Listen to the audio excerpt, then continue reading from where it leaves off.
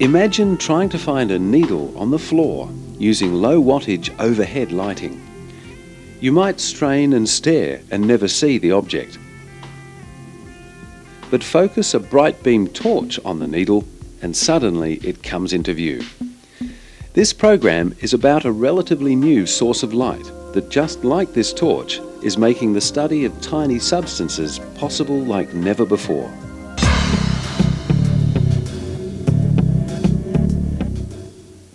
The synchrotron is essentially a massive light bulb that can be 1,000,000 times brighter than the sun, specifically in X-rays, but yeah, over the whole spectrum it is extremely bright. It's the brightest light that we know how to make. So how is a synchrotron made? In this program, we'll not only investigate the basic design of a synchrotron, we'll also look at the properties of synchrotron radiation and the theoretical and applied physics behind its interaction with materials. But first, let's consider some useful applications of this unique device. The applications of a synchrotron can be put in two categories: analysis and manufacturing. Under analysis, many medical imaging techniques can be carried out. To start with, the X-rays emitted from a synchrotron are far superior to conventional X-rays and open up new possibilities for medical science. New drugs can be designed and developed. Studying DNA becomes clearer with synchrotron light and will allow scientists to move to the next stage in the Human Genome Project. We now know what the genes do, what they make. The question now is that genes make proteins. What do the proteins do? And the synchrotron is the tool that enables us to try and understand what proteins look like. There are direct applications for the mining industry. When a substance is dug from the ground, how do we know what we have? Synchrotron technology allows far better analysis than ever before. We get microanalysis. It's possible to actually determine what is in 1 cubic micron of matter. Because the light is so bright, we can analyze it. So, of course, there are possibilities in forensic science. For instance, if there's a very tiny sample, what have you got? What's there? Other analysis, like understanding surface structures and catalysts, is easily done using a synchrotron. This has application in car engine design. And synchrotrons aren't just for analysis. There are new and yet to be discovered manufacturing techniques emerging now because of what synchrotrons can do. Lithography, the process of shining light onto light-sensitive materials for etching, is used for building integrated circuits in computers and electronic devices. Synchrotron light can extend this process to 3 dimensions. The Japanese, using this technology, have made a little motor car that's only 2 millimeters long, and it actually has an engine in it that goes along. So one of them, you have to say, why do you want to do that? Well, the dream that people talk about in medicine is having little robots that you inject into the body, and instead of having a surgeon coming in with a big knife, the little robot goes in and for instance, cleans out a blocked artery. So, yeah, there are manufacturing aspects of the synchrotron as well as analytical aspects, which is what's dominating it at the moment. In summary, a synchrotron can be used firstly for analysis, common applications in the medical field, the Human Genome Project, mining industry, forensic science, to name a few. Secondly, a synchrotron can be used for manufacturing, extending the idea of lithography to nanotechnology.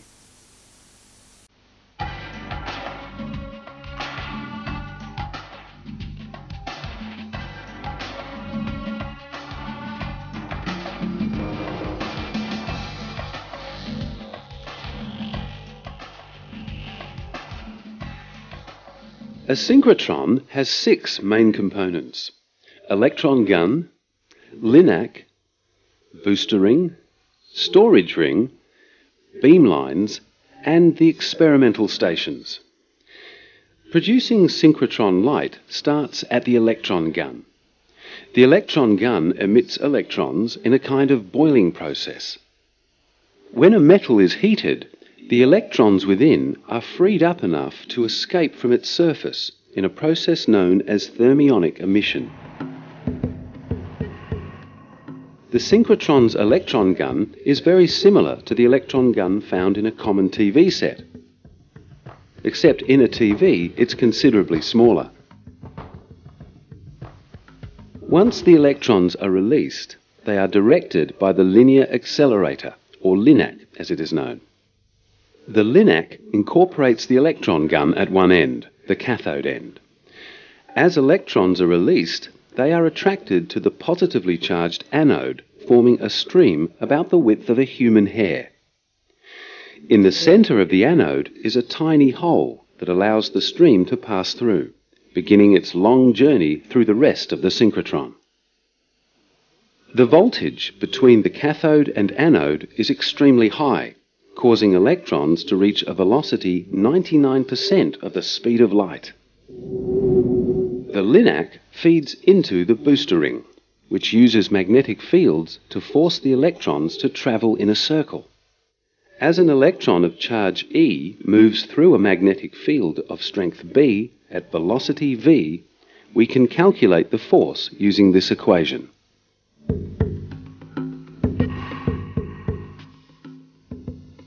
In this inner circle of the synchrotron, microwaves are used to add even more energy to the electrons, which ultimately produces the best light. It's in the storage ring, however, where synchrotron light is actually produced. At a diameter of approximately 60 meters, the storage ring is more of a multi-sided shape than a true circle. The electron stream travels in straight lines, and at each bend is directed into the next corner. Around the storage ring is a series of magnets. These cause the beam to bend or to travel in a snaking path. And here's where the key effect takes place. Whenever the beam turns a sharp corner, light is produced. It's something like the drops of water that come off a spinning wet tennis ball. The alternating magnets create numerous corners that bend the electron stream, emitting radiation at every sharp turn. Designing a synchrotron involves getting the forces on the beam exactly right to produce radiation in a single direction. Magnets in the synchrotron are adjustable. As the magnetic field strength is increased, the forces on the electron stream increase, creating tighter bends along its path. This change in curve produces a change in the wavelength of the radiation emitted. A tight curve produces short wavelength radiation, while gentle curves produce longer wavelength radiation, like infrared. We'll look at wavelengths in detail a little later on.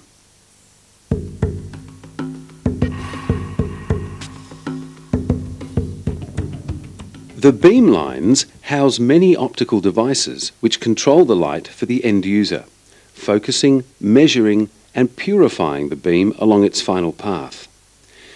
As many as 20 individual workstations can be added to the synchrotron. It's at these workstations that synchrotron radiation hits matter placed in its path. This is where the experimental work takes place, but we'll look more at that later. The main components of a synchrotron and their function can be summarized as follows. The electron gun emits electrons by a process called thermionic emission. The LINAC, or linear accelerator, accelerates the electrons by applying a large voltage. In the booster ring, the electron stream is accelerated further by strong magnetic fields. The force on individual electrons can be calculated using the equation F equals EVB, where V is the velocity of an electron of charge E moving through magnetic field B.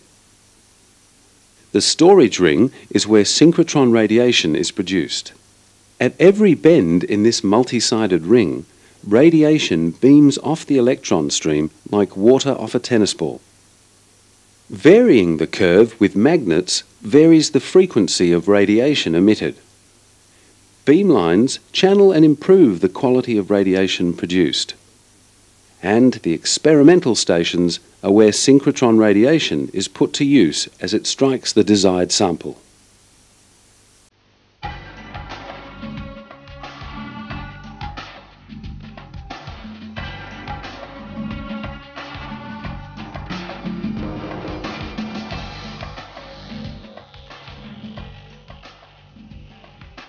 Radiation has always been important to our exploration of the world.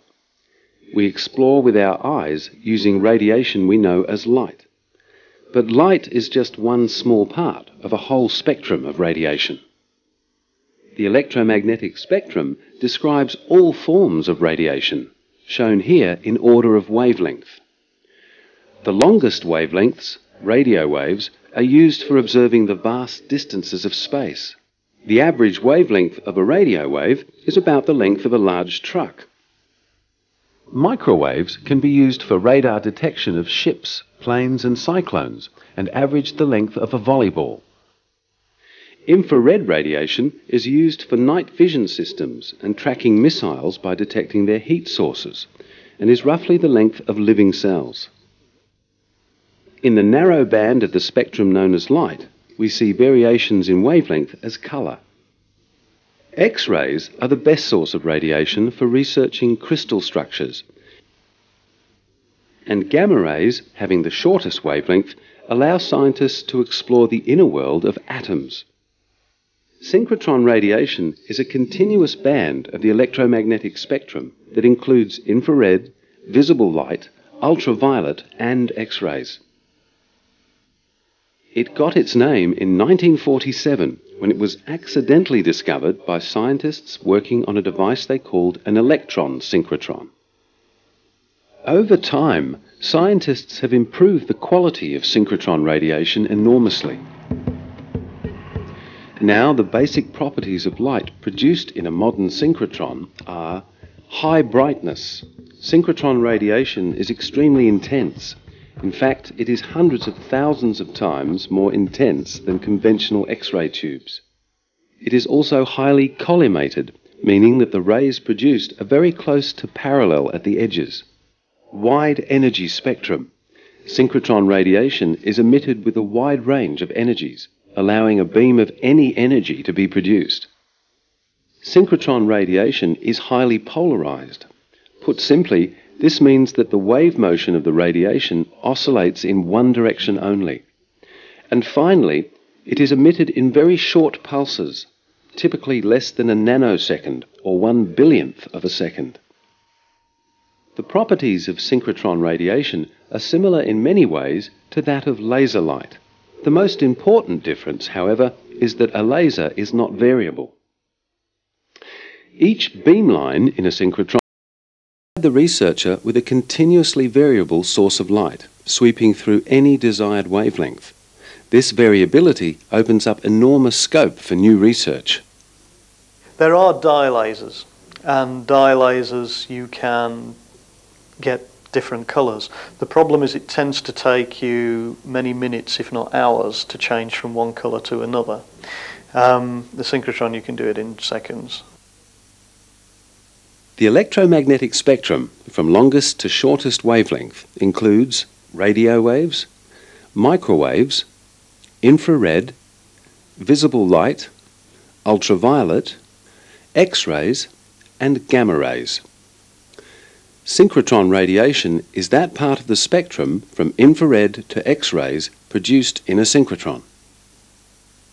The machinery within a synchrotron refines this radiation so that it has these properties: high brightness, both in intensity and collimation, a wide energy spectrum, highly polarized, and emitted in short pulses.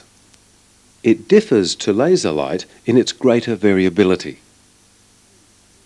While the synchrotron can vary the frequency of radiation within a range, X-rays are the most useful type of synchrotron radiation because their wavelength matches the scale of molecules and crystals.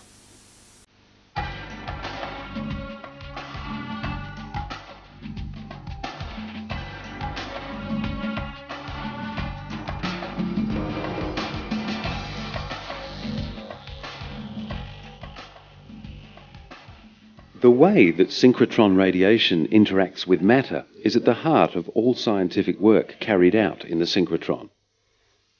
X-rays are the type of radiation of most interest to scientists because their wavelength matches the scale of crystals and molecules, as we saw earlier. A synchrotron can adjust and measure X-rays in a number of ways.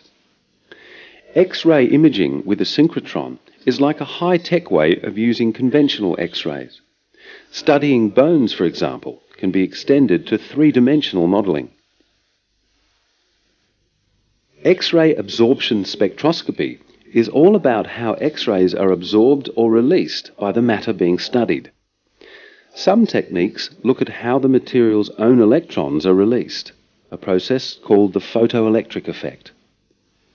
Other areas of study include ionization, fluorescence, and OJ spectroscopy. But much of this is beyond the scope of an introductory look at the synchrotron. Of interest here, however, is X-ray scattering and how diffraction patterns are produced as a result.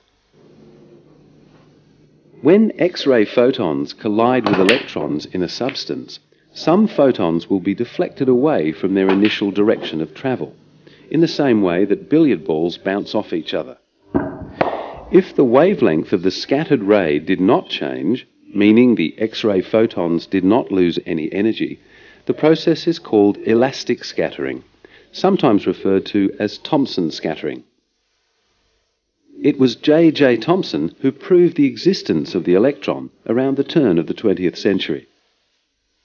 Elastic scattering tells us a great deal about the substance when the reflected photons are measured.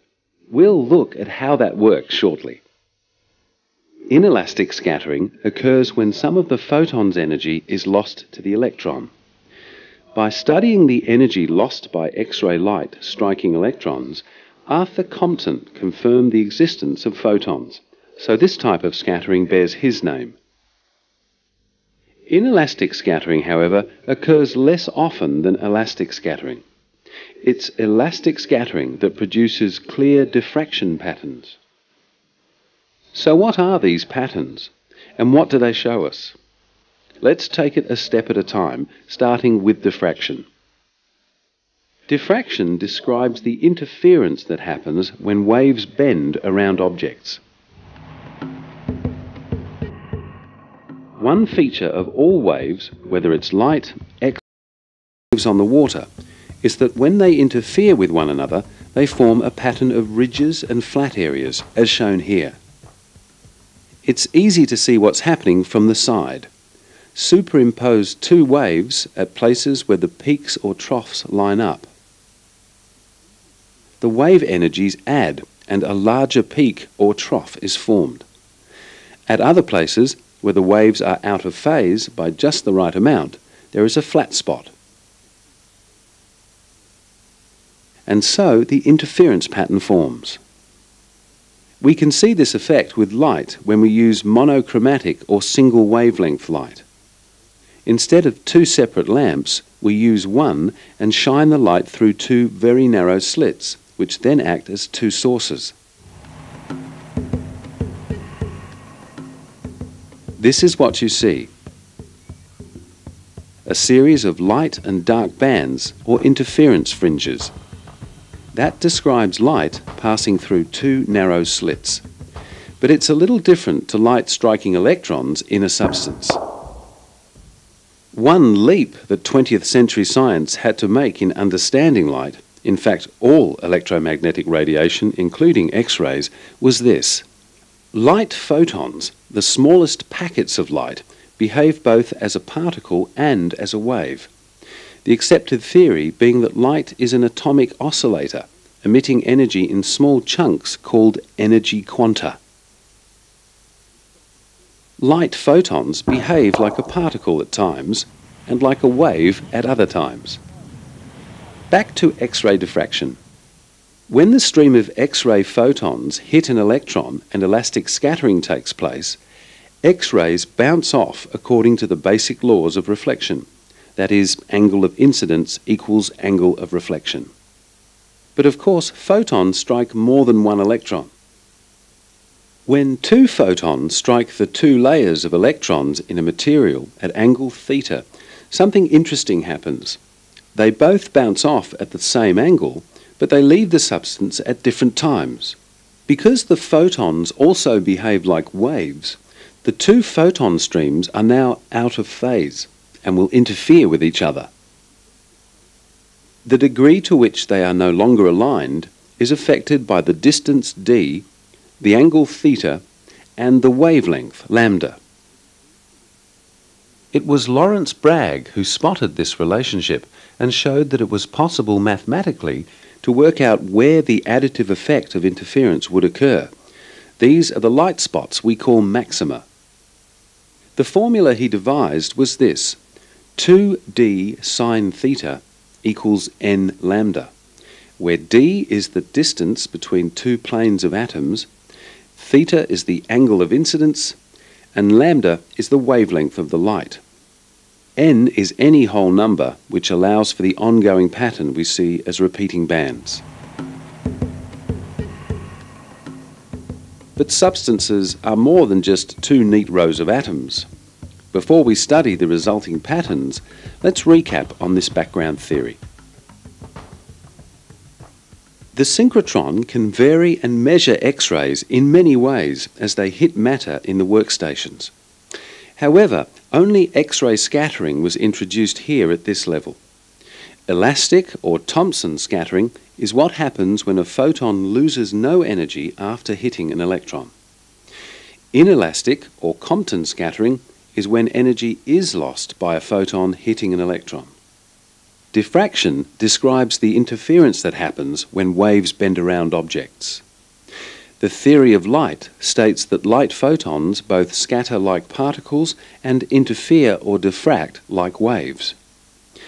This interesting behavior can be mathematically described by Bragg's law, which is 2d sine theta equals n lambda, where d is the distance between two planes of atoms, theta is the angle of incidence, lambda is the wavelength of the light, and n is any whole number.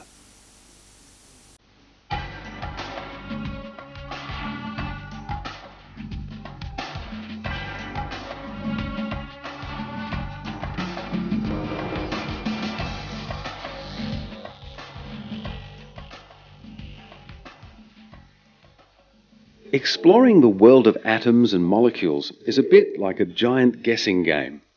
Imagine you created a 3D molecule that looked like this, but the only way you could describe it to your friend was with a two-dimensional drawing.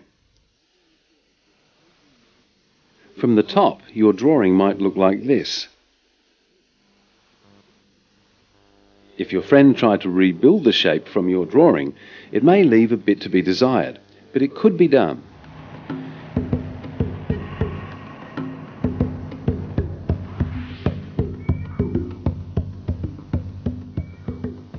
In a synchrotron, diffraction patterns can be recorded on photographic film and provides the scientist with information a bit like the drawing for your friend.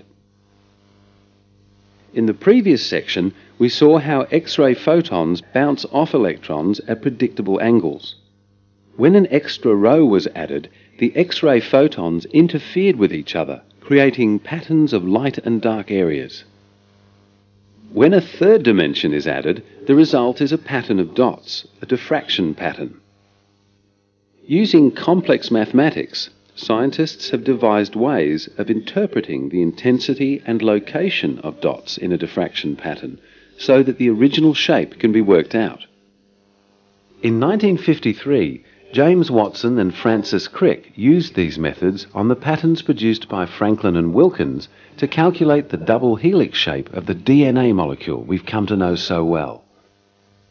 One of the best ways to help your friend guess the right shape is to come up with a clearer drawing. So how do you get better drawings? Scientists produce better diffraction patterns by a process called crystallization. Crystals are repetitious arrangements of atoms and molecules, and when there are more repetitions of the same structure, the interference or diffraction pattern becomes more clearly defined. Perfect crystals of infinite size produce perfect diffraction patterns that can be reinterpreted perfectly by maths. But of course, no crystal is perfect, which leads us to the final type of scattering we'll cover in this program: diffuse scattering. Diffuse scattering occurs often with materials that are very imperfectly crystallized. Liquids, polymers, and biological materials are common examples of these. However, within these substances are areas that are in fact highly ordered. A technique known as small angle scattering allows these patterns to be recorded by placing the detector a large distance away from the sample. Small angle scattering has been used to study the crystallization of chocolate during different stages of its production. The cocoa fat molecules crystallize in different ways depending on a number of factors which ultimately affect taste. Wide-angle scattering is the opposite technique, which finds broad areas of regularity in otherwise unordered materials. By applying these and a range of other techniques, synchrotrons have found applications in many industrial, biological, and emerging scientific research fields. So, in summary, X-ray photons scatter at predictable angles. In 2 dimensions, the scattered rays produce light and dark bands. In 3 dimensions, a pattern of dots, called a diffraction pattern, is produced. A synchrotron records these patterns. Like a limited drawing of a complicated object, these patterns give scientists clues about the sample being studied. Crystallizing a sample improves the clarity of the pattern. Diffuse scattering occurs with substances that aren't perfectly crystallized and can be studied in 2 ways: small angle scattering and wide angle scattering.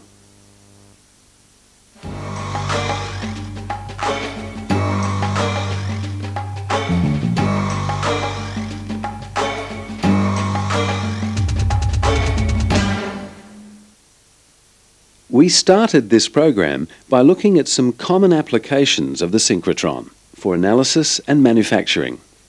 We saw the basic design of a synchrotron, looking at its 6 basic components, the properties of synchrotron radiation and where it fitted on the electromagnetic spectrum.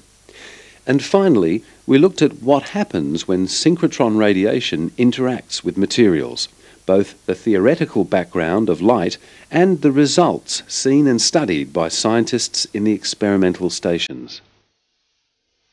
This remarkable machine will continue to have a huge impact on science and technology in the 21st century.